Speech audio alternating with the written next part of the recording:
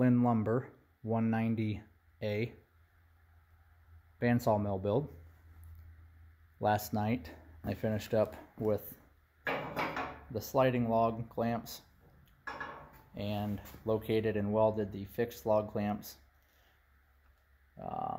Today, pretty eventful day. Got a lot done. All of the junk there, minus the metal shavings from drilling. All the dirt came out of the motor. Ran it today.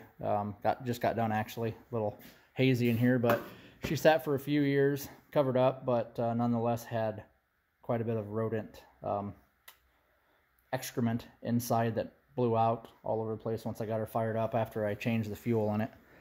The fuel was pretty nasty. So we got all the guarding put on today, motor mounted, the centrifugal clutch mounted, the belt mounted, and ended up using a BX75 because Rural King does not carry 73s. They have a 71 and a 75, so I ran 75s and slotted that way, slotted the motor mount that way. I could accept a 73 later, but I bought 75s because that's what my local Rural King had, and might as well run what they have.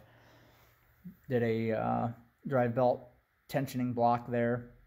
Didn't have any all thread that had, or didn't have any bolts that had threads all the way to the head, so I ran out of thread. So that bolts in from that way, and I'll get some longer bolts, and we'll run her through that way like it should.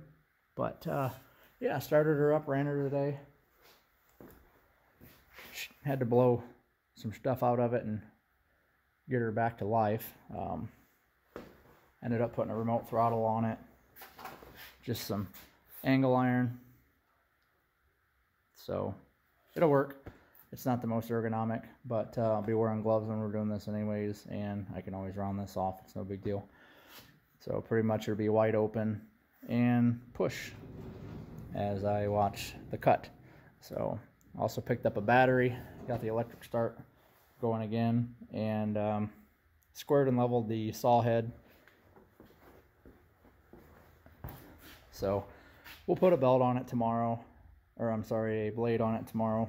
I got to pull the carriage off of it, flip the track over. I got to weld out the bottom of the bunk supports and also install a couple diagonal braces here and then one on the other end too. That way try to prevent some racking when I get this thing drug back to the woods, get her started on making some lumber. So I think that's it for now.